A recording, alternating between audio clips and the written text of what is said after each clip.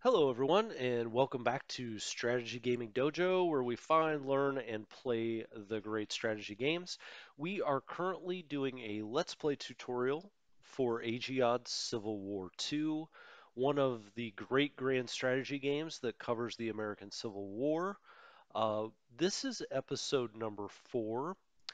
In the first 3 episodes, we covered a lot of the basics. We covered all of our various stats up here, things we need to track. We talked about playing cards. We looked at the databases. We talked about raising troops, which we will definitely be doing a lot more of and get more practice doing that. Talked about national morale, and we talked about our messages down here. Now we're almost ready to do a new turn, and I do want to get these turns going. You know, the first few episodes we've gone through how to play the game, and now I really want to start focusing on actually playing the game. So let's go up here to our database. Well, before we do that, let's talk about what we've done this turn.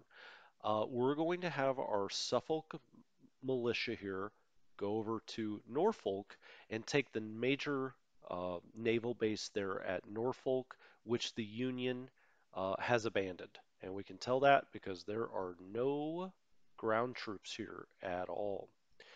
We are also going to have our militia up here in Winchester do the same at Harper's Ferry. Now we control this. The Union abandoned it. We got a message saying they've abandoned Harper's Ferry, so our people up here at Harper's Ferry just took it. But we're going to go put a little force here. Now we talked about movement last time and how that works. Uh, I guess I had clicked off this. Let's move them by rail. There we go. So it's going to take one day. You see the locomotive. Take those guys one day to get up there. We've got them in a defensive defend and retreat posture. So, we're not going to go to the last man standing up here at Harper's Ferry. We're going to go up, put a little nice militia there, let the Union know that we're serious about holding that, but we're not going to do much else. Now, we still have Beauregard down here at Fort Sumter. He's besieging that. We're hoping we've got him in an assault posture. We're hoping that Beauregard decides this turn to take the fort. Now that's how this game works. You give your generals and you give your troops general ideas of what you want them to do. In this case, if we click on him, we've got him in an assault posture, which is the most aggressive. We want him to be very aggressive. Now, we have not ordered that he do an all-out attack. I find that can be risky if you get a bad dice roll. That can chew up some units. No reason to do that. We are going to take Fort Sumter one way or another. The Union just doesn't have much there to defend it. So we've got that sustained attack. We've played our cards this turn. We're developing some territory. We've bankrolled some demonstrations up here in the north. So, if we come back up here, we've bankrolled some demonstrations. You can see those where these cards have been played in Alexandria, up near Baltimore. I think this is actually in Annapolis, and it is, and Arundel, Maryland. So we're going to do some demonstrations to kind of cut Union loyalty here. That will reduce supply. It could chew up a rail line, as we've seen here. Um, we've exported some bales of cotton, so all of those things have happened. So when you get near an end of a turn, you want to go look at your atlas, and we are going to click to hide all fixed forces. So these are actually the only forces left in the game, I say left, that are in the game that we can control to move at this moment. Everything else is locked. So this game, the mechanism is, you know, it may be building up, they may be recruiting and giving troops supplies and ammunition and doing all that, but you can't move them until they're ready to go. So they're considered locked.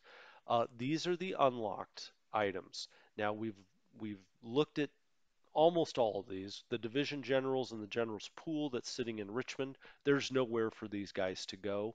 If we were being super aggressive and kind of playing a little gamey, we could send them out west, the guys that we want out west, and go ahead and do that. Just because we know we're going to do that eventually, but that's a little gamey. We're not going to do that. Uh, we got our army at Sumter. Now you start to see Carolina runners, Gulf Squadron. What is all of this? Well, let's click off land units. Now we just have naval units. These are units we have not done anything with yet. Um, so let's go to the Carolina runners. What does this mean? These guys can be blockade runners. So you see the Huntress Squad Brigade. We're going to click on that. We're going to go over here and look at its elements.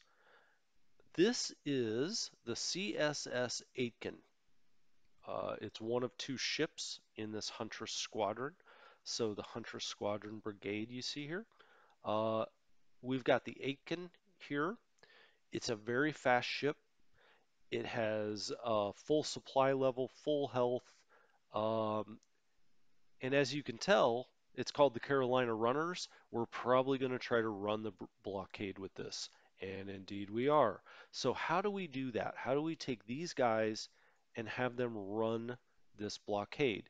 Well, you see out here, here's the Atlantic blockade. We see this 35%. So we know the Union is active here, but we just don't know how much. We don't have any visibility into that. Here are the shipping lanes. This is all based on the north, right? So shipping lanes. This area is a shipping box representing the main transit areas of merchant ships. Some factions can increase their income by adding more transport ships to the box. Um, you know, this will increase the high seas transport pool. As you can see, this is really focused on the north. These are their shipping lanes, and we do have, ships that can go out and try to maraud these, but mainly we're going to be using most of our ships to run the blockade. The South just does not have the kind of navy that it would take to compete with the North in any kind of sustained combat out on the high seas. So most of our ships, we want them to avoid northern ships and run the blockade.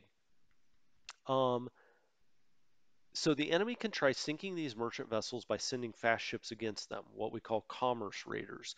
This won't earn any income, but it upsets enemy shipments. Uh, okay, it takes 1 day to get out here. It's in the fog of war. Now let's read about Atlantic blockade.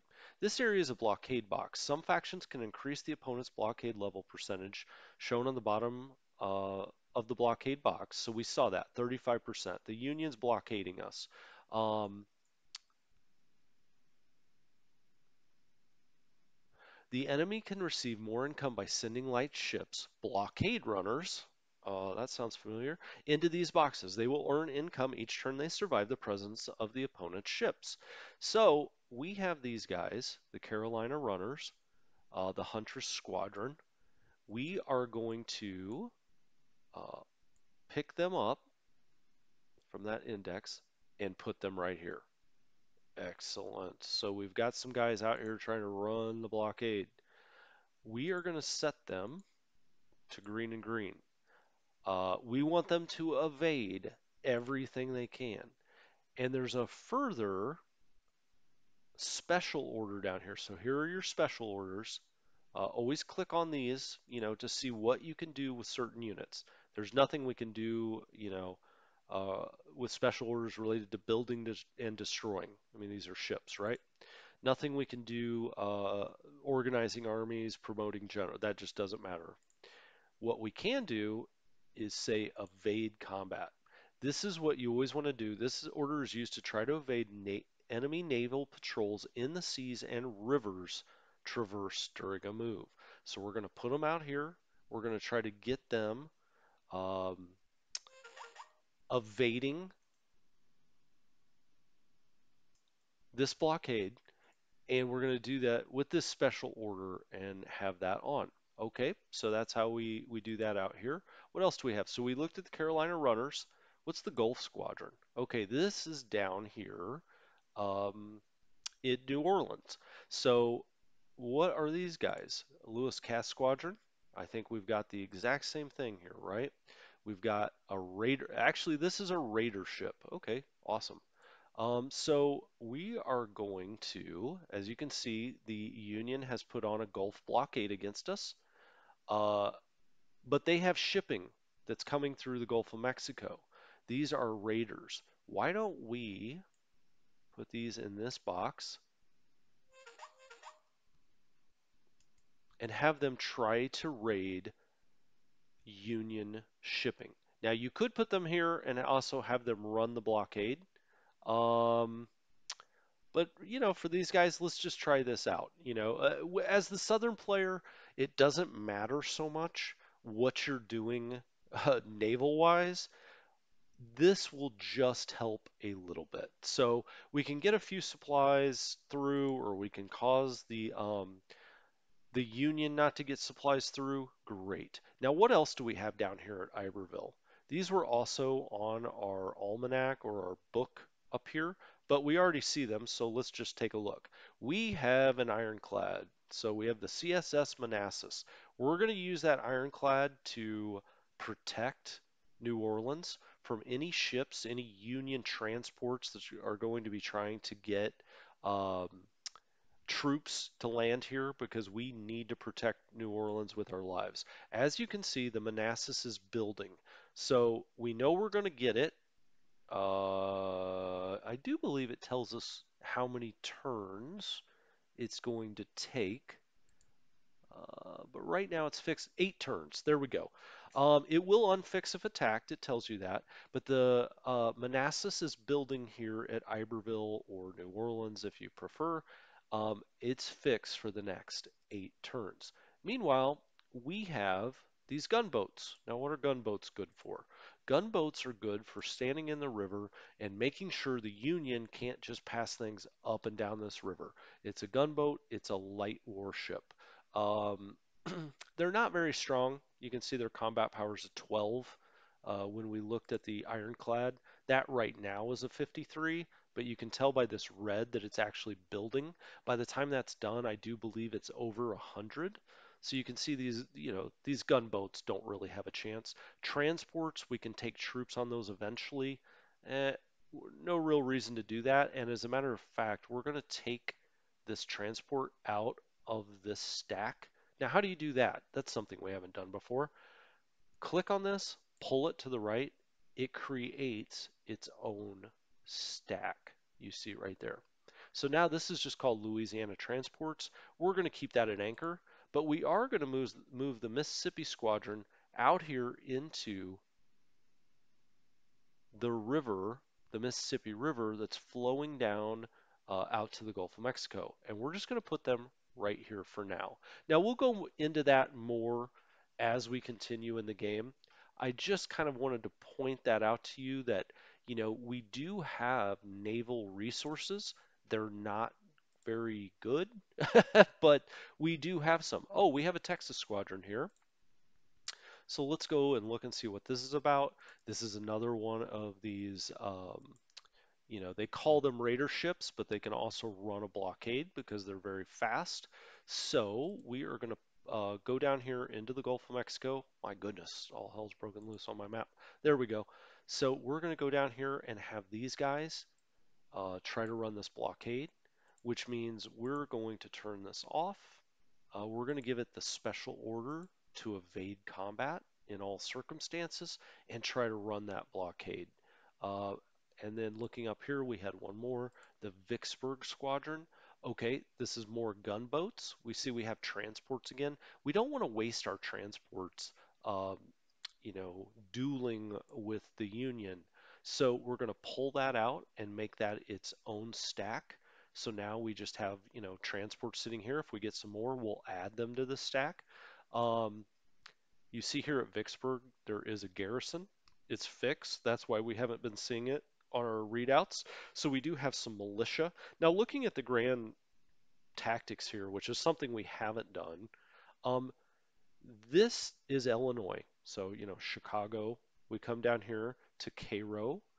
This is where Grant and the Western generals are really going to be launching out of. So the Union has things up here. This is St. Louis. You can't see it. Yep, there we go. St. Louis, which was obviously a very major town for a Western town during this time. You see that the Union already has troops here, and they'll be pushing down. They are going to use Cairo here, Illinois, as a staging area. And as we come down, we now have some fixed troops at Memphis. And these are real troops. It's called the Memphis Force. So, you see this is the 1st Tennessee Brigade. It's got quite a few elements. This is going to be a real fighting force. Now, we had talked about J.O. Shelby over here before. For this turn, I'm going to just leave him here. We do want him to be a cavalry raider, but we'll mess with him in the future. Oh, the whole reason I started talking about this, of course, is Vicksburg is very important, as it was during the actual Civil War. This eventually, U.S. Grant got down here and made his claim to fame by operating in and around Vicksburg in what is generally considered a brilliant tactical campaign where uh, Grant really outfoxed the Confederates and put the whole Southern War effort in great, great jeopardy. So we will be defending Vicksburg very strongly. We've got 2 gunboats. We're going to pick up on their index card here, and we're just going to place them out here into the Mississippi. So if yay, get out there, come on. You'll see the river kind of lights up when we're in the right place. Oh, it didn't do it again. There we go. River kind of lights up. There we go. Um, for some reason they decided, I guess they want to move out of port and then move up the river. But we're gonna actually, you know what? Let's put them right here. Let's put them right here. I think this is better because we're not just on one branch. I guess if anything came down the Yazoo River, I'll be honest, I have never heard of the Yazoo River. But fine. This, make sure the Union cannot send anything down this way through the river. So I think that's it for this turn. I think we've looked at everything. We've looked at all of our units that are not fixed. We can turn the land units on again and then just click on fixed. We've looked at all of these. I generally like to have them organized here by the better generals, but in this case it really doesn't matter because we don't have too many of them, and many of them aren't doing anything. So we'll just have this as combat power of our different units and forces. So with that said, as I said, I think we've completed everything we want to do this turn. So why don't we resolve the turn and watch this happen? Now, we kind of maybe touched on this during when we resolved the first turn. That is when you hit on next turn, the computer, the AI goes through resolving everything for 15 days, for the next 15 days. Then it starts over and it starts showing you everything that happened those 15 days. I will say this through various patches and whatnot, this resolves all a lot faster than it used to. I know one of the frustrations with the game early on when it was released is it just seemed to take a lot of time. But now this resolves pretty quickly. So we hit that. We're going to see the days start clicking by there as it resolves each day. Um, and where there's various decisions, I guess maybe it goes back and resolves it. I don't know how the internals of this work, but we will start seeing.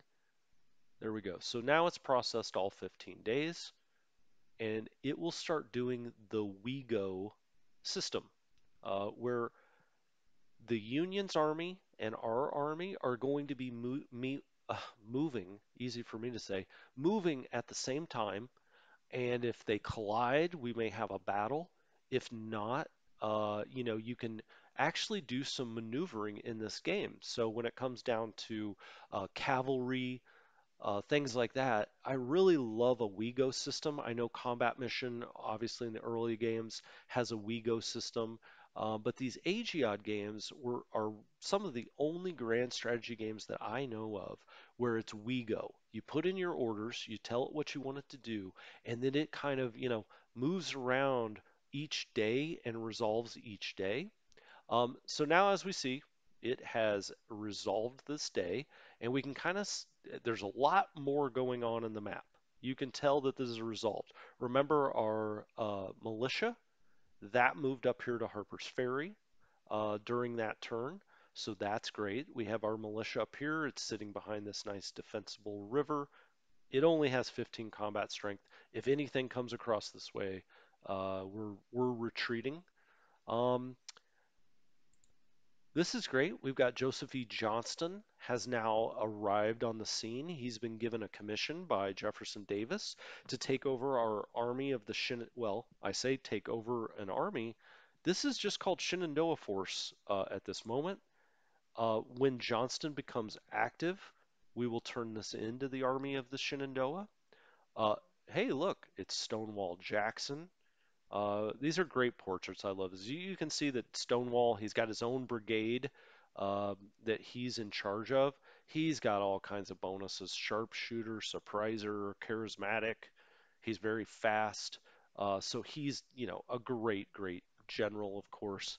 Um, as I told you last time, PGT Beauregard has now moved up here and taken over the Army of the Potomac. So this automatically happened with the game. We've now got an army. It's the Army of the Potomac. You can tell it's an army by this big gold star. Now, we remember last time with the messages, we can only have three armies here early in the game. I think that goes all the way through until we can form corps in 1862, but I may be wrong about that. Regardless, we've only got one now. We can have three. I can already tell you what the three will be: the Army of the Potomac, the Army of the Shenandoah, and then we'll have an Army of the West out here. Um, and that's actually an interesting question that we'll go into, whether we want to form that Army of the West here in Memphis, if we think that's the best, or when Tennessee secedes, do we want to come up here and form it in Nashville?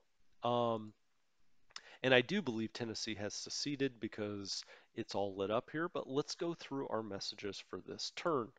Yep, the Union's hasty pullout from Norfolk Rail Yard. Now, Norfolk Naval Yard has provided quite a boost for us. We've got 2,000 cannon of various calibers, tons of gunpowder, um, and there's the hull of the Merrimack. So that's cool. We've taken this over. I guess I've played this game a bunch of times, and I always take the Suffolk militia over here to kind of, take over Norfolk. That didn't happen because we moved this over here. That happened because of operation of the game. So I guess I kind of jumped the gun on that. It all turned out the same. Now you'll see we've captured some guns here called Norfolk guns. We also got a supply wagon. That's great. We got some naval engineers, which are currently locked, but will help us. Here's our Suffolk militia over here. Um, Oh, look, we got this cool thing here. We got the CSS Virginia being built, and we have an Admiral, Franklin Buchanan, that we haven't seen yet. So we'll be going into all that. We're going to go back to the messages and go down those messages. I just, kind of wanted to show you. We've taken Norfolk now. Wanted to show you this all resolved how we wanted it to. We sent our guy down here, our militia over here to Harper's Ferry. We've got that guy. Let's go down and see what happened at Sumter, because we actually didn't see this combat resolve, so we'll probably do that in a message. Oh, yep. So Tennessee secedes. That's great. More to the cause. Tennessee becomes incredibly important. You have got to hold Nashville. Uh, if you lose Nashville, the Union can really start flowing, as you look. The Union can really start flowing down here and put Atlanta in danger. I mean, ultimately, Sherman marched across here, but early in the game, especially, you've got to hold Nashville, and it's a big east-west point here. So Nashville and Memphis out here against the Union western flank, incredibly important. So, one thing I will mention about Tennessee is, it's right here on the border of Kentucky, which is still staying neutral. Um, you really want to sit behind the river here, and as you can, push up here, take Bowling Green, because you don't want the Union to have this as a jumping off point. It's a good supply point. They've got rail down here. So eventually we'll be trying to take Bowling Green as the southern player, and we'll also be trying to put Louisville under pressure. If you can come up here and take Louisville, which will be our ultimate goal, It's a size 7 city. As we learned last time, that's out of 20. It's a size 7 city. Very, very important. You really put the North under a lot of pressure because now, you can start looking at Cincinnati, which is a very important town, and so on and so forth. But we'll go down that road when it comes up. So what else has happened? Arkansas has voted to secede, so that's great. We see Arkansas is all lit up now. Uh, Little Rock is also an important town out west here. So we kind of talk about a daisy chain here from Nashville to Memphis. Little Rock is the last civilization, really, uh, out here west, but you're going to use that to push and help up here in Missouri. Missouri becomes a real battleground for Springfield. And what we're going to be trying to do eventually is pressure St. Louis. Um, Right now, the Union has, I believe, Fairmont up here is their commander. Well, we can't see it, fog of war. But eventually, we're going to try to take Fayetteville out here in Arkansas still, and then push up Springfield, Rolla, Jefferson City, and put a lot of pressure on St. Louis, and also here from the south, kind of a pincher movement, if you will. Because if we take St. Louis, you've kind of won the war in the West to some degree. So kind of giving you our future battle plans here. Um, when the war began, we had no armaments. Josiah Gorgeous has built an extraordinary system of acquisition, manufacture, and distribution of arms and ammunition. That's great. So Gorgeous has built some armaments out here. If you want to read more about Josiah Gorgeous, he's a big part of the reason that the South was able to even stay in the war. He was a very brilliant logistician, if you want to say it that way. Um, he really was put in charge of getting armaments to the front. So this is just, giving us a nice little historical pop-up. He's built a steel mill that will eventually help us construct more war supplies. So we're seeing we're getting plus 38 every turn. We have a total of 134. We're going to be using that just as fast as we possibly can. What else do we have down here? Union troops pulled out of the armory at Harper's Ferry. Again, I maybe jumped the gun a turn because I knew we were going to do that.